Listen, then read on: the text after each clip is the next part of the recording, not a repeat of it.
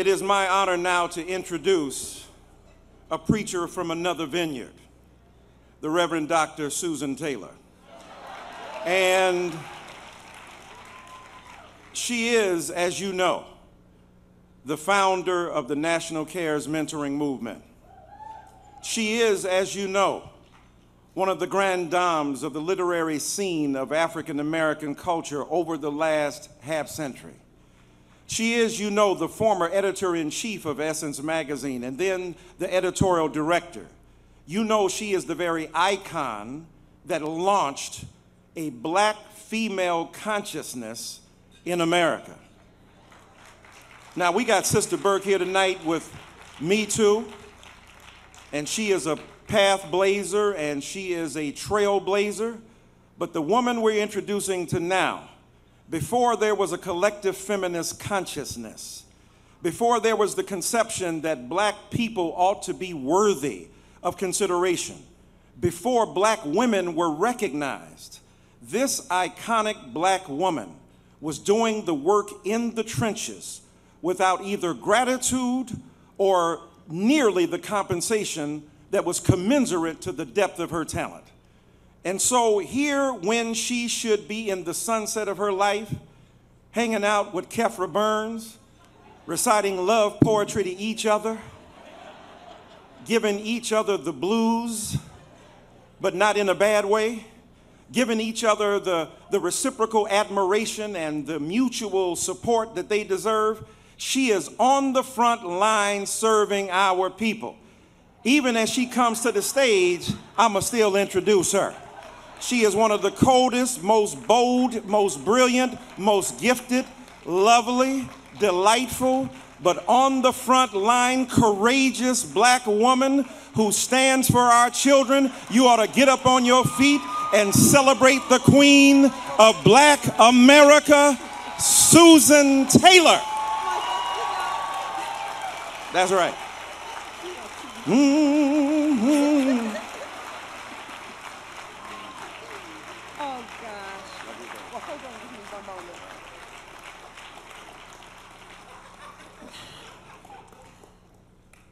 Reverend Sharpton, I know you're still here and you have to leave. So where are you so we can at least greet you? He's downstairs. He has to leave. So we're going to ask Freddie Haynes to say the blessing. So he's going to have to get ready to bless us. We're not going to do it right now. After this, then you come up. But you know, we're going to do something special tonight because we don't want, tomorrow's a work day. And you know how when the food goes down or is trying to get down, how we all get up? I'm guilty of it too. We're going to ask you to keep your seats, let the food get down, eat quickly, and then you can get up and talk to one another so that we can move the program along. So the waiters can get through and you can eat, and then the program will continue, okay? Because we have young ones who need to get back to New Jersey so that they can go to school tomorrow. Michael Eric Dyson, this is my son, my beloved. But you know, tonight is really an honor to God. And my heart is overflowing with gratitude on behalf of just the thousands of children we serve. CARES exists for one reason, because the village is on fire. You know, all of us together must become those healing waters that are needed to just help our children move forward. And I want to acknowledge before the community some of those who have stepped mightily into the scene, onto the stage to help, you know, our children really move forward. And we have the folks who work with me every day and our leaders from 58 cities. They're going to stand in a moment. But nothing happens at CARES without their efforts. And while I wish I could name every one of them, I can't. But let me tonight at least do this. Let me just say that, you know, we love you and we adore you. They are the dedicated ones critical to the needs. They work critically for the needs of our children. And I want to introduce at least two of the leaders flanking me. Chief Program Officer, our wonderful, beloved one, Stephen Powell. That's you, Chief Program Officer, who we love. Thank you. And our Director of Development, Jane Chu. They just hold it together every single day. And we have, this is the national team. So they go beyond the telling in doing the work that is so needed for our community. But I want you to meet also the heart and soul of this restorative community movement. They are the CARES affiliate leaders, our soldiers of love, just finishing up 3 days of training. They've come from all over this country, deepening their work. Please stand, our soldiers of love. Our national affiliate leaders, see them on either side. Yes, thank you, and we bless you. Volunteering across the nation, they recruit, they train, and deploy mentors to schools and youth support organizations. We're in detention facilities. And over the years, these volunteer sisters and brothers have recruited over 150,000 mentors who are serving over 200,000 young people. You know, and now we're training them to facilitate wellness mentoring circles right in the neighborhoods. I'm so glad I'm a child of Harlem, because I'm not afraid of us, you know, stepping back into the community. But none of this work, none of it would be possible if Rose Jackson Flournoy, where are you, Rose, and Pam Crittenden Johnson, my FedEx family, you know, it wouldn't be possible if you didn't step up and help us to fund the digital build-out, you know, of CARES. You just invested when we didn't even know how we would do this. And somebody said, go to FedEx. Don't ask for money. Ask for them to do the digital work, you know? And I didn't ask for money initially, but I did then. And you stepped up, you know? You funded the University for Parents, our Rising program, and everything that we've asked you for. And I just want you to know that we appreciate you. And it wouldn't be possible. We wouldn't be here tonight if it weren't for AARP, the president, CEO, Joanne Jenkins, you know, if she hadn't said yes. And where's my dear Edna Kane Williams? Edna, you know, just in planning this gala and thinking about how we would do it, just thank you for lending me your ear and your heart and giving me, I mean, profound wisdom. Thank you.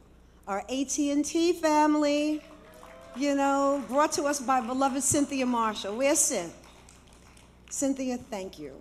She was the president of AT&T North Carolina, and she brought to us the beloved, I mean, she funded us in where were we? Greensboro, right, and other places in North Carolina too, and then brought our beloved Tanya Lombard. Where's my Tanya Leah Lombard, who just loves us so? She's not here yet?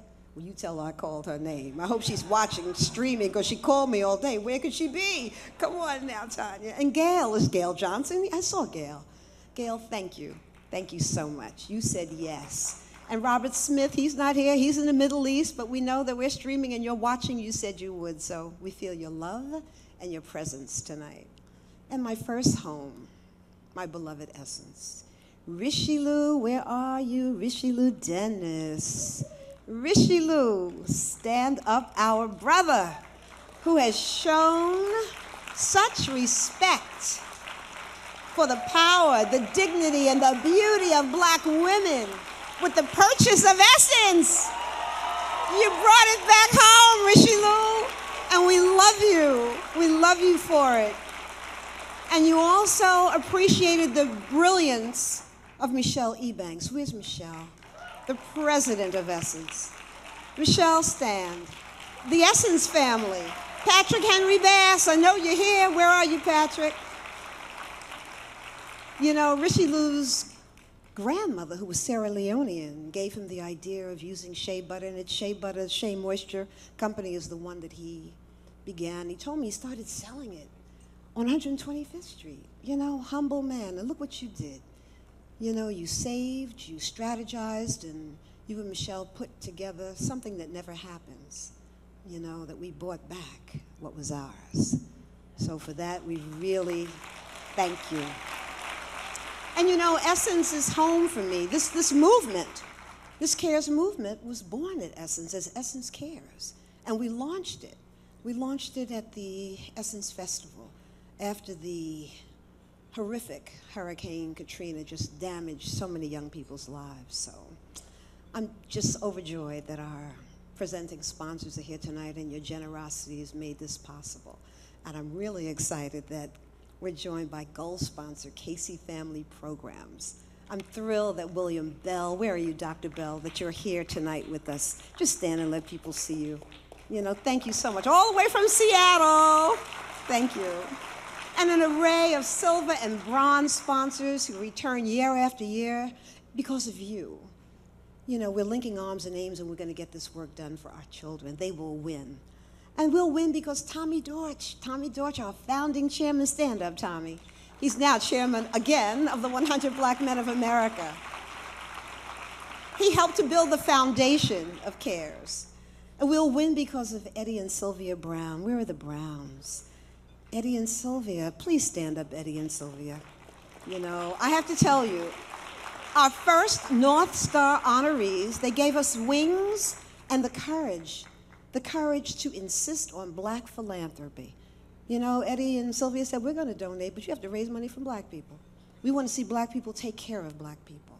So, and every staffer at the Brown Capital Management firm who donates to CARES, they match it, including the very generous Keith Lee. Where are you, Keith?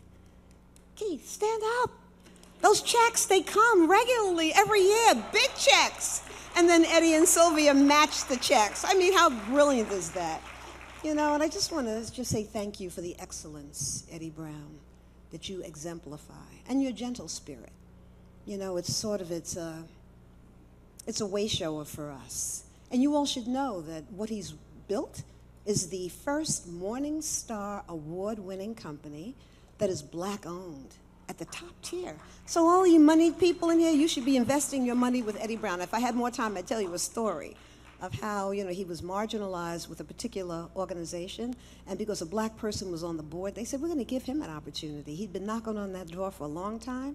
They opened the door, and guess what happened to their stock portfolio? It went from here to here. So you're really a quiet genius. Thank you for undergirding us in a way that really was substantial and helped to move us forward. We're going to win because that first funding for the Rising, when we could raise no money, and it took 3 years to raise a dime, and because of Sean Dove. Where is my Sean? Sean Dove. Where are you? Sean, yes, thank you. CEO of the Campaign for Black Male Achievement. He really made it happen, and Sean is really the founder of My Brother's Keeper. He's the one who really initiated it, My Brother's Keeper. You are my brother, and you have kept us well. Thank you. Mark Morial. Mark, are you in the house with beautiful Michelle? Is Mark here? I thought he was going to be here. They said he was going to be here, but Mark is all over the place. But Mark was first. The first partnership we ever had was with the National Urban League, and what he did was really significant. So I wanted to thank him for guiding me. And Jack Benson, who brings tears to my eyes. This man is so very beautiful. He's the executive producer of our show. Where's my Michaela Angela Davis? Stand up, baby. Because you brought us Jack Benson 10 years ago, and he never left. Every video, every beautiful video that he has done has been a gift to us. Amazing. He's given it to us, Michaela. He's given it to us. I'm talking about millions of dollars worth of work, and he's one of the most sought-after producers in the whole hip-hop community. Where are you, Jack? Wave over that balcony. Jack Benson? Is that you up there? There he is. Stand up, Jack. Come on, we want to see you. Stand up. He won't get up, but that's Jack Benson. Okay, my beloved family. You know my family, the love of my life, Mr. Kefra Burns. Stand up, my Keffy. Whose historical timeline you're going to see in just a moment, you know. And the greatest gift, our daughter Shauna. My Shauna, and of course, my son-in-law, Bernard King, and my granddaughter, our granddaughter, Amina. Can my family please stand? My sister Lil and Reg and Ambassador Shabazz and Gail and Lena and Andriette, Sheila. All of my friends are here tonight, my family. I just love you all so much. Thank you for holding me. Okay. So, despite the joy that I have, and I know we're doing God's work, I am disturbed, you know, as Dr. Barber said, by so little mention of poverty, so little mention of poverty in this wealthy country, the wealthiest in the world.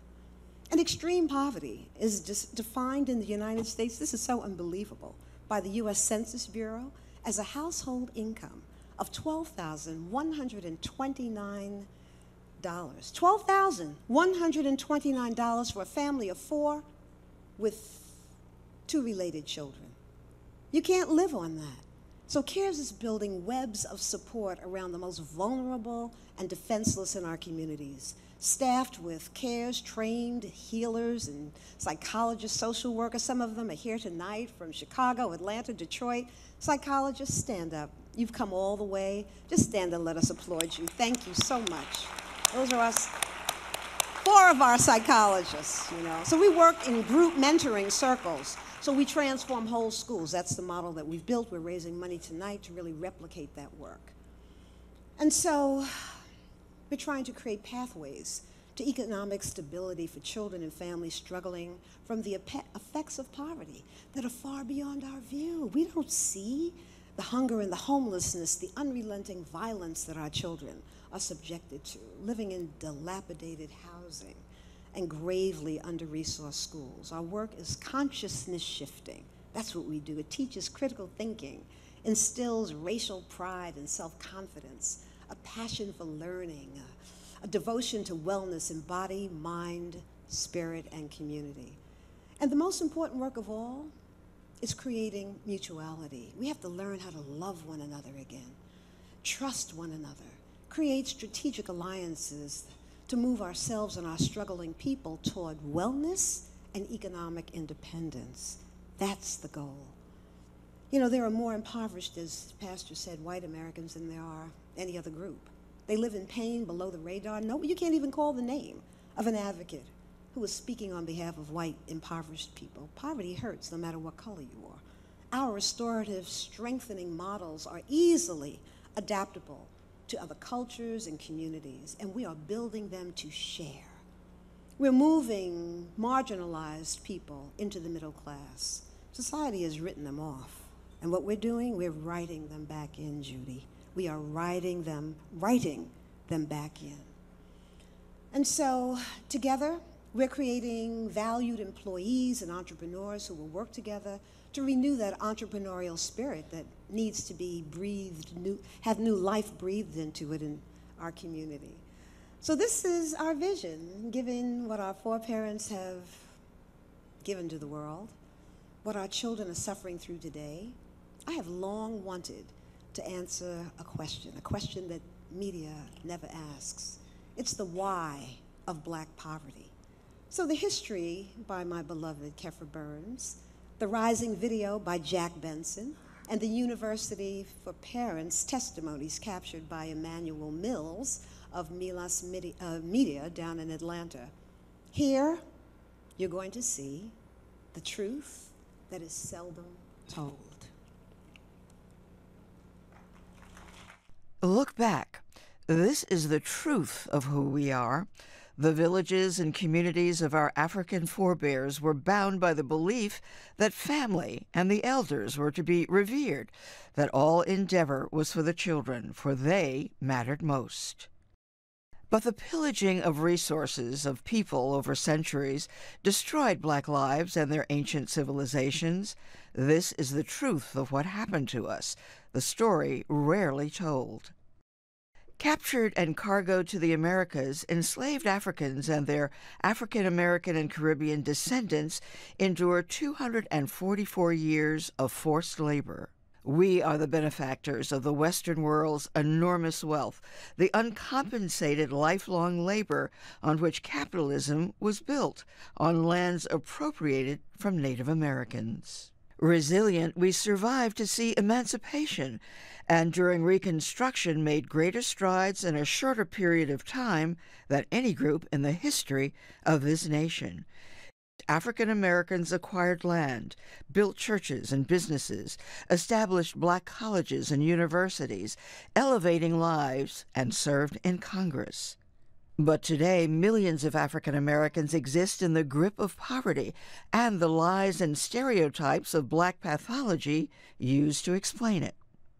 That dream-crushing poverty is not the result of Black pathology, but the cause of it. It is a poverty not of ambition or industry, but of means, a poverty rooted deeply in the denial of opportunity, legalized injustices, underfunded inferior schools, and the inherited disadvantage of more than 244 years of lost income.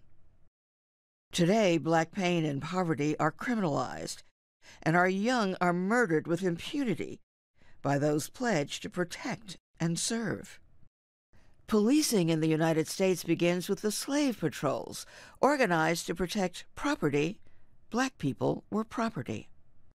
Post-emancipation, the incarceration of black men becomes a way around the abolition of slavery. Chain gang labor and convict leasing programs mark the birth of the prison industrial complex. Sharecropping virtually re-enslaves black families for generations. The black codes and vagrancy laws ensure that black men who can't find work will be arrested, imprisoned, and forced back into slave labor. Domestic terrorism begins with the KKK and the thousands of lynchings of black men, women, and children. Poll taxes, literacy tests, intimidation, and murder keep black people from the polls. Redlining denies us loans and banking services, barring those avenues to building wealth. Prosperous black communities in Chicago, Atlanta, East St. Louis, Rosewood, Florida, and the storied Black Wall Street of Tulsa, Oklahoma, are burned to the ground in envy. Aid to families with dependent children creates the fatherless black household with the mandate that no adult male can reside in the home. Mafia drug cartels target black communities with heroin, the CIA with crack cocaine. But nothing in recent times has wreaked greater devastation than the war on drugs. Targeted, arrested, convicted by white juries, handed lengthy sentences for offenses that got others a slap on the wrist, generations of young, poor black and brown people have been disappeared behind walls of a for-profit system of mass incarceration. Incomes were lost, black families and communities destroyed. Lost also were the wisdom, traditions, and know-how that are passed from parent to child. This is who we are, and this is how we got here. But the truth of black existence and resilience always struggles to the surface. The young we serve in 58 U.S. cities are mostly the offspring of those whose lives were torn asunder. They are the children most in need of the village we're rebuilding.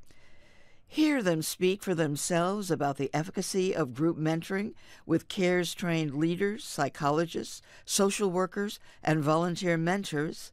See how our culturally anchored and proven curricula are changing and nourishing their lives.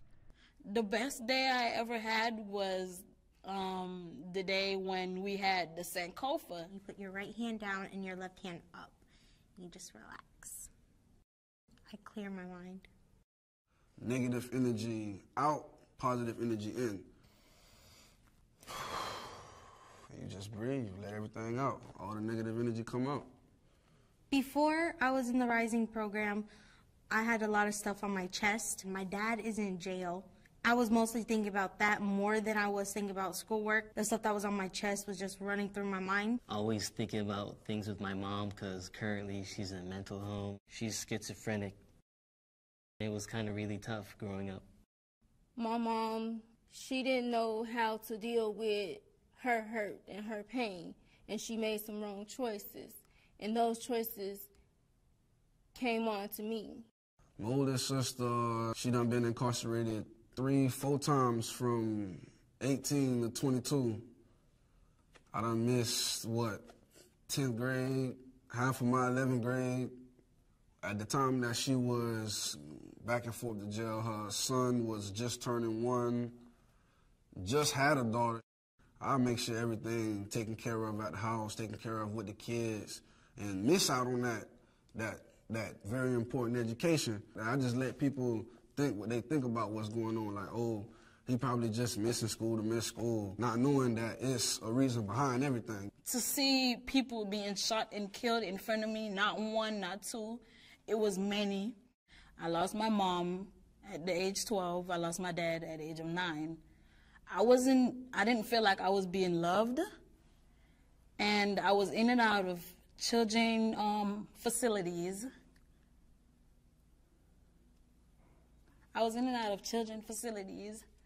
And I felt like I didn't have no family.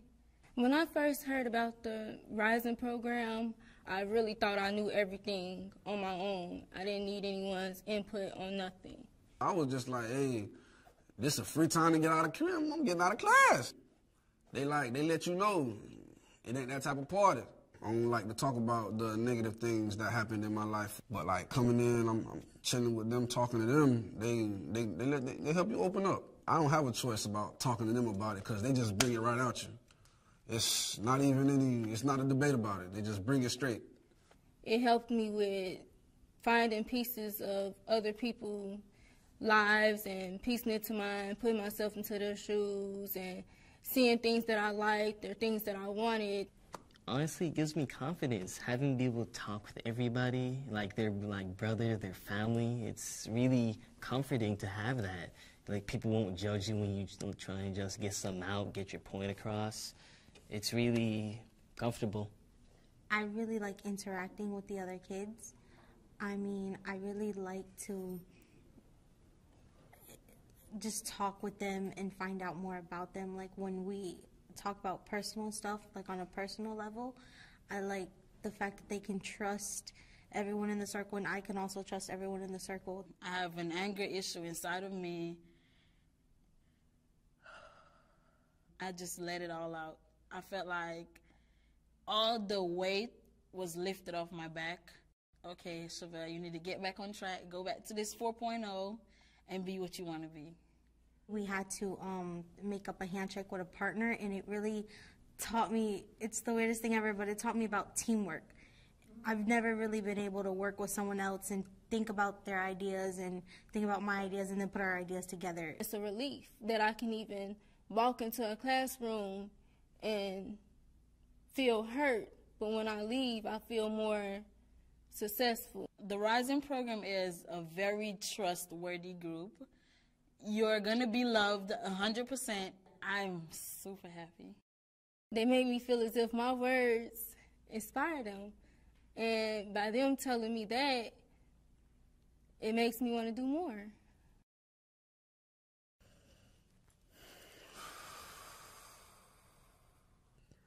Be needing that breathing over time, too. Be needing that breathing. Before the Rising, the biggest dream I had for myself was to become a successful drug dealer. I was in gangs. I didn't know there was anything else I can do. Many of my friends are incarcerated. Others are in gangs. Some are dead. Most of us come up not having any idea that a life without gangs and violence was even possible. But the work the Rising shows us otherwise. It shows us that life is possible. It showed me that I can make some other choices, that I didn't have to take penitentiary chance to become successful, putting me in jail or in a casket. It helped me see that I'm a smart young man and could be a proud black man, and it helps in my community if I was given a chance. The Rising gave me a chance. It gave thousands of students in my city a chance. And in March, I will graduate with my associate's degree, which is the first step towards me doing all I can to make the health and the strength of my community possible. My name is Tamika Moore. I have 6 children, ages 12, 10, 15, 8, 6, and 4. My husband died in May 2016. My pastor was concerned about me and my family, so he referred me to University of Parents. Well, I'm glad he did because it changed me and my family's life. But what I didn't realize that it would help and change everything. So I thank God for being here for that. And the staff here was very nice and loving and caring. And they made me feel like I wasn't being judged here. So I learned how to deal with stress management and how to, if I had a bad day, how to release myself so I can deal with my kids as they come home from school. I also was able to deal better with, as far as obtaining my GED. It helped me better able to help my kids with their schoolwork and obtain my GED all in the same. I passed everything, and I was so excited. And I was able to enroll in the nursing program at Atlanta Technical College within 6 months of that same time. So I'm very grateful to what I've learned here at University of Parents. And it's hard, but I just know to keep going and despite what I see, continue on, because I know that at the end of the day, that there's tomorrow. I'm very thankful for University of Parents and the staff here, and I've come back because it's a pathway to who I want to become. So, and then I thank God for University of Parents, and I hope to learn more here. Thank you.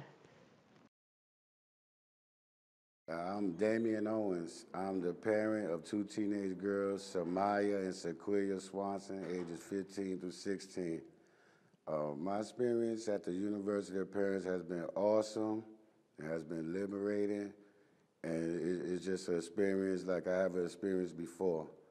And why I say that is because it has helped me become a better person, a better man, and just a better person contributing to society in general. Before I came to the university, I've done a lot of things. I've sold drugs, I've carried guns, I've did a lot of things that I'm not proud of.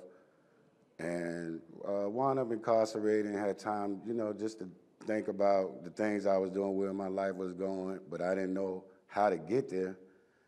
And when I wound up at the University for Parents, it just, now I got a job, they sent me to electrician classes and just helped me be a better person, contributing to society on the legal side. I just hope, that I'm able, maybe in the future, to pass down what was passed down to me. And I just thank the University for Parents for allowing me into the program, and there's no judgments or anything, and you can actually feel the love if you was here. That, the instructors and the people that run it, they care. And it's free. So I'd probably charge if I was doing that good, but, and I'd just like to say that. Thank you.